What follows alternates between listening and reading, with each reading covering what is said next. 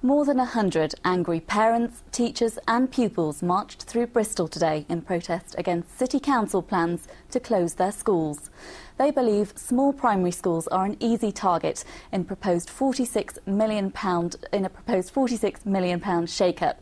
City councillors insist some closures will be necessary if standards of education are to be improved.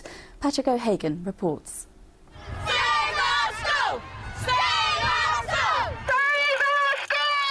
Closing schools is emotive stuff. In the next 5 years, a huge overhaul of primary education is planned in Bristol. Not everyone will be happy.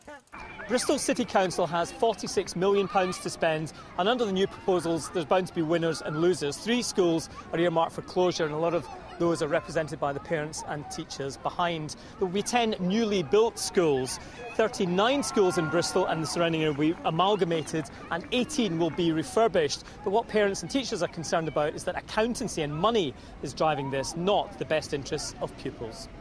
I won't ever see my friends again, and I'll just be really sad.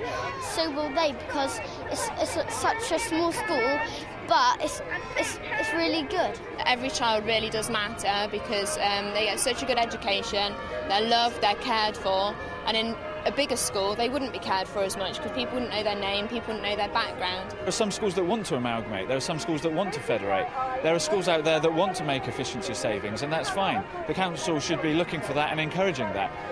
But we also need to bear in mind that Bristol is projected to grow by 1/3 in population in the next 20 years. We're going to need more school places in the future. So now is exactly the wrong time to start closing schools. Councillors insist they're listening. Save our school! They say the reorganisation will raise standards, help meet the needs of communities better and be good for pupils. But today's protesters aren't convinced. They say closing good quality schools just because they're small won't help to raise standards. Patrick O'Hagan in Bristol for The West Tonight.